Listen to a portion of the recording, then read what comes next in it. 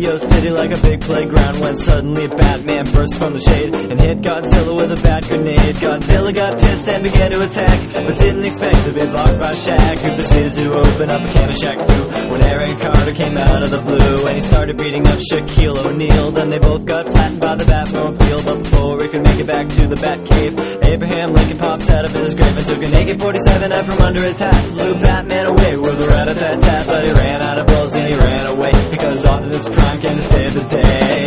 This is the ultimate showdown of ultimate destiny. Good guys, bad guys, and explosions as far as the eye can see, and only one will survive. I wonder who it will be.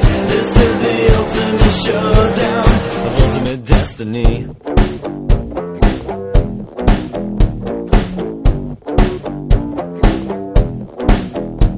Godzilla took a bite out of Optimus Prime like Scruff McGruff took a bite out of crime, and then Shaq came back covered in a tire track, but Jackie Chan jumped out and landed on his back, and Batman was injured and trying to get steady when Abraham Lincoln came back with a machete, but suddenly something caught his leg and he tripped. Indiana Jones took him out with his whip, then he saw Godzilla sneaking up from behind and he reached for his gun, which he just couldn't find cause Batman stole it, and he shot and he missed, and Jackie Chan deflected it with his fist. Then he jumped in the air and he did a somersault while Abraham Lincoln tried to pull vault onto Optimus Prime, but they collided in the air. Then they both got hit by a Care Bear stare. This is the ultimate showdown of ultimate destiny. Good guys, bad guys, and explosions as far as the eye can see, and only one will survive. I wonder who it will be.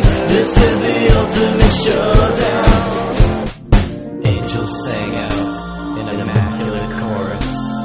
Down from the heavens descended Chuck Norris, who delivered a kick which could shatter bones into the crotch of Indiana Jones, who fell over on the ground, writhing in pain, as Batman changed back into Bruce Wayne. But Chuck saw through his clever disguise, and he crushed Batman's head in between his thighs. Then Gandalf the Grey and Gandalf the White and Monty Python and the Holy Grail's Black Knight and Benito Mussolini and the Blue Meanie and Cowboy Curtis and John B. the Genie, Robocop the Terminator, Captain Kirk and Darth Vader, Lopan, Superman, every single Power Ranger, Bill S. Preston and Theodore Logan, Spock, the Rock, Doc Ock and Hulk Hogan all came out of nowhere lightning fast, and they kicked Chuck Norris in his cowboy ass. It was the bloodiest battle that the world ever saw, with civilians looking on a total law. The fight raged on for a century, many lives were claimed, but eventually the champion stood. The rest saw the better, Mr. Rogers in a bloodstained sweater. This is the ultimate showdown of ultimate destiny. Good guys, bad guys, and explosions as far as the eye can see, and only one will survive. I wonder who it will be. This is the ultimate showdown. This is the ultimate showdown.